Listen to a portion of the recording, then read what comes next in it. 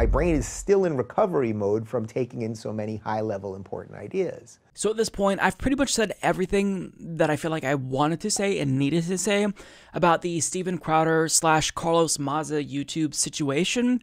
But now I want to talk about a different aspect of this story, and that is Dave Rubin, otherwise known as Rave Dubin, who did exactly what everyone expected him to do. He went on Steven Crowder's show to be the token gay guy to tell Steven Crowder that everything he's doing, everything he did to Carlos Maza, harassing him for 2 years, that's totally acceptable. And we knew that Dave Rubin was going to do this because that's what he does. He goes on Fox News, he goes on Tucker Carlson, for example, and he tells Tucker, look, I'm a gay married guy. It's perfectly acceptable if a business owner wants to discriminate against an LGBTQ couple because that's just freedom. I am gay and married. I do not believe that a baker or a florist or any business person ought to be forced to bake a cake for a gay wedding, because if the government can force a company to do something for one set of ideals, they can do it for any. I'm for gay marriage. I even married a guy. I'm for legalizing marijuana. I'm pro-choice. I'm for reforming the prison system, and the list goes on and on. As for that specific line, I personally wouldn't want the government telling a private business what to do. Dum dum dum dum dum. So he's always the token, and he's happy to be the token gay guy. But what he said was even surprising to me in this discussion that he had with Steven Crowder, because his justification here and reasoning as to why Crowder should be able to say all of these homophobic slurs and jokes with no consequence, it's honestly laughable. I was shocked at how profoundly dumb Dave Rubin's reasoning was, and I expected him to say something incredibly unintelligent and, quite frankly, just idiotic. But he even surprised me. It's worse than I thought. So here's a little bit of Dave Rubin explaining why it's perfectly acceptable for Steven Crowder to pretty much harass a gay person like Carlos Maza. Look, I have no problem with gay jokes. I mean, the idea that you can't make fun of a certain group of people, it doesn't mean about destroying one particular person over their identity. But imagine if you say, okay, well, we can't make gay jokes anymore. Now, first off, gay people are equal in America. No one's coming for you because you're gay. So if there were rights that gay people except for other gay guys, but yeah. Yeah. Right, exactly. But that's a joke. See what you did there? See? Incredible. See? Tell me where that's hateful. Yeah, go ahead. But the point is that you make those jokes actually because you know gay people are equal. So the point would be if gay people didn't have certain rights and then you were constantly going after gay people, personally, I would have more of an issue with that. I would defend you as a comedian, and I would always defend your right to free speech, obviously. Sure. But the point is, if you're going to come after jokes, just watch where this goes. Okay, guys, Vox, you want to take down Crowder for gay jokes? You got 20 years of gay jokes on Family Guy. Every freaking joke about Stewie, the baby, is about him being gay, and every gay character that they've put in that show. And sure. The Simpsons have done it with Waylon Smithers, and you could do every sitcom, every Friends, every other joke. You'd have to get rid of RuPaul's Drag Race. So I'm not going to change my opinions, and I'm not going to stop making gay jokes, black jokes, half Asian jokes, quarter black jokes, Canadian jokes. They're never going to stop. We need jokes. We need jokes. You know what happens to a society that can't joke? Violence. I mean, that's what happens. You start killing each other. Dave, I hope that the paycheck you're getting from the Koch brothers, Learn Liberty, and PragerU, I hope that it's big enough to where it's a nice distraction, because I don't know how you sleep at night saying things that stupid. That last line there nearly broke my brain. Quote, "We need jokes. You know what happens to a society that can't joke? Violence." Alrighty then. So if Steven Crowder weren't allowed to tell his jokes, if you consider just calling a gay person a lesbian queer, calling someone a slur a joke, he says that that could lead to violence. So we have to let Steven Crowder call Carlos Maza a lesbian queer and make fun of his sexual orientation and him being effeminate and his mannerisms, because if not, then I mean, come on, we're creating a society where violence is inevitable. Well, here's an example of one of Steven Crowder's quote-unquote jokes. Of China.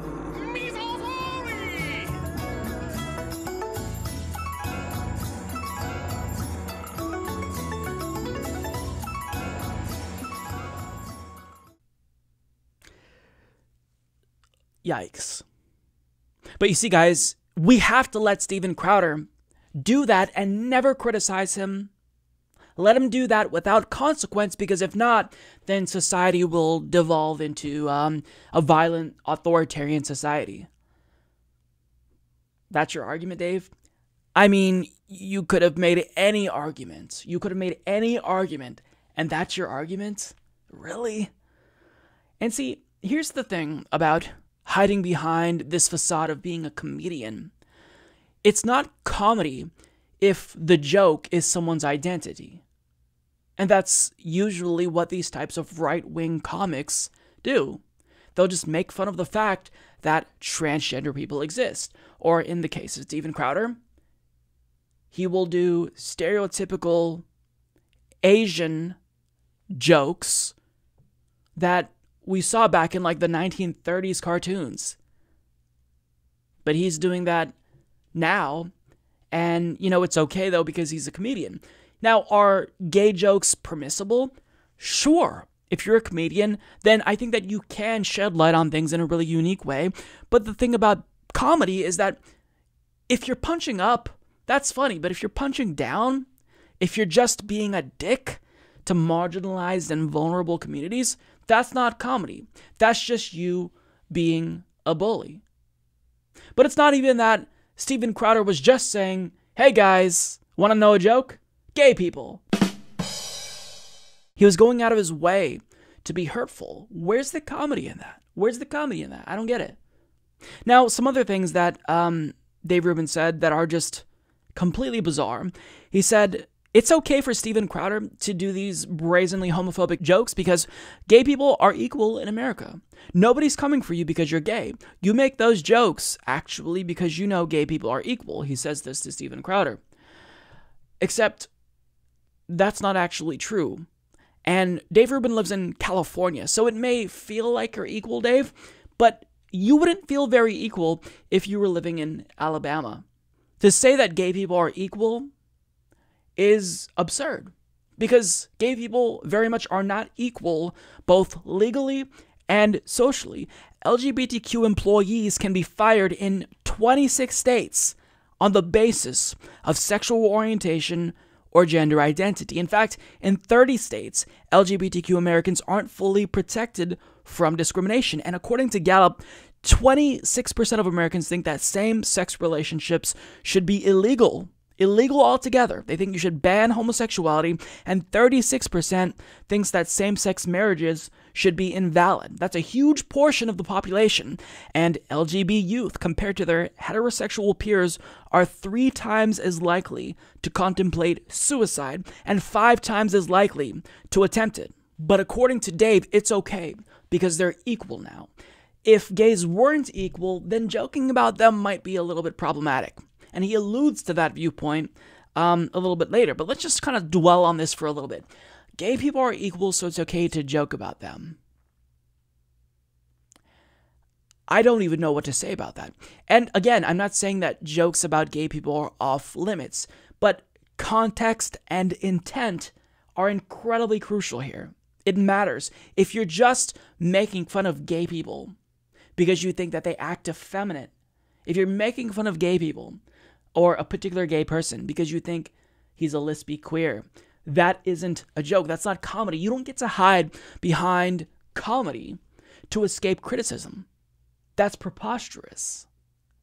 But here's the thing, because gay people are apparently equal, according to Dave Rubin, who lives in California, then it's okay. But here's what he says here. Here's the caveat. If gay people didn't have certain rights, and then you were constantly going after gay people, personally, I would have more of an issue with that.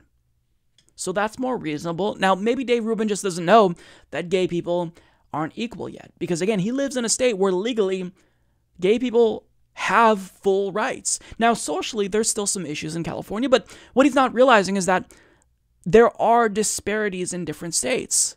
If you live in Alabama, You're not going to be as equal as a gay American living in California or Oregon or Washington. He completely dismisses that and says gays are equal.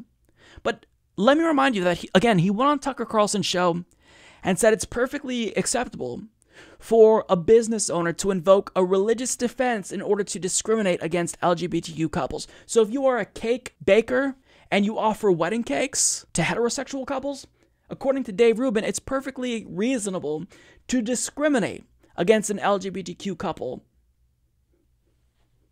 You can deny service to a certain type of couple. I mean, do you not agree with the Civil Rights Act, Dave? I mean, I can't believe that I have to make this argument to a gay person. He should know this, but I think he does know this. I think he's well aware that gay people are not fully equal. I think he's just playing dumb because he wants a paycheck, right? Now, again, getting to his point, if gay people didn't have certain rights, then he personally would take issue with Steven Crowder going after them. Okay, well, what's another group within the LGBTQ community that Steven Crowder often goes after? Trans people.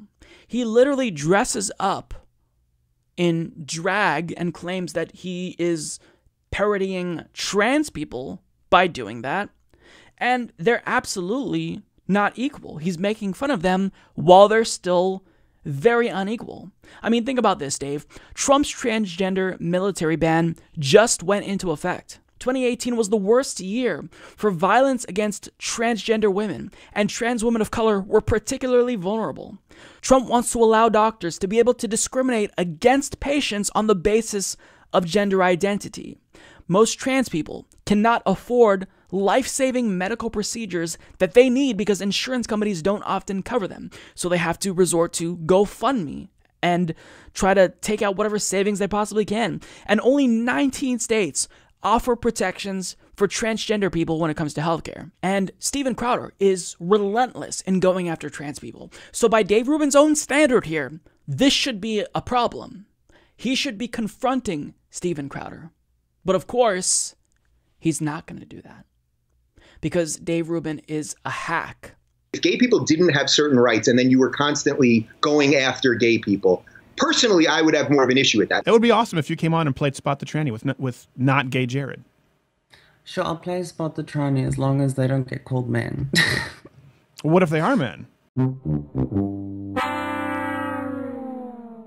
This is why people don't take you seriously, Dave. This is why people joke about you. Because, you see, if you're going to grift, you have to make it believable. You have to make it seem as if you believe the bullshit that you're saying. Like, you need to make it seem like you genuinely believe the words that are coming out of your mouth. But we know that you're lying. We know that you're lying. We know that you are playing dumb because that's what behooves you to play dumb. If you start speaking truth to these right-wing hacks that you always talk to, then maybe, Learn Liberty won't want to partner with the Rubin Report. Maybe you stop getting invited to go on these tours with Jordan Peterson, who is basically the Anita Bryant of our time when it comes to trans people. It's more about the money to Dave than anything. So whenever you hear him talk about this issue, him being gay, so I'm going to give you permission to basically make fun of gay people on the basis of their identity. No, you don't get to do that. You don't get to speak on behalf of gay people, and you don't speak on behalf of gay people. You've sold out, so nothing you say is legitimate to anyone, and you absolutely do not represent the LGBTQ community. And it's a shame. You're essentially allowing these right-wing goons like Steven Crowder to be openly homophobic, and you're giving them permission to be homophobic, even if you know that it's detrimental to the mental health of LGBTQ youth, even if you know that he often makes fun of trans people in a way that makes them hate themselves and hate who they are. Shame on you, Dave, because you are a disgusting, pathetic hack, and you are the quintessential sellout. You are the example people should go to when trying to see what a sellout looks like in modern American politics. I hope you can sleep at night.